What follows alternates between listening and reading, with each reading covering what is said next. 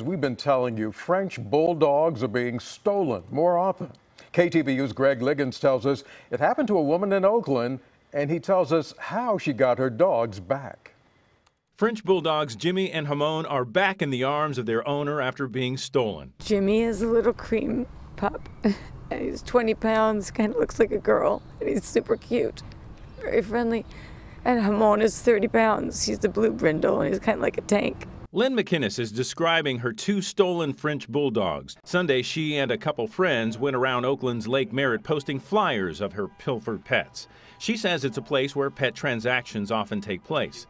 After a morning hike Saturday, she stopped at the Lincoln Square Shopping Center on Redwood Road in Oakland at about 9 a.m. and left her dogs in the car. She says she parked in this lot and went inside the CVS store for about 5 minutes.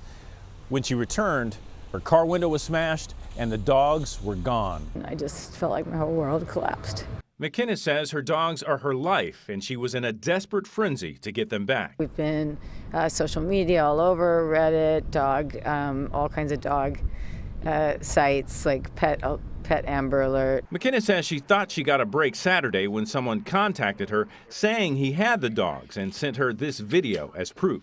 McInnes says a man claimed to have purchased the dogs from someone at Lake Merritt and wanted money in exchange for their return. I will give a reward for the safe return of the dogs without asking any questions. I am not interested in prosecution in any way.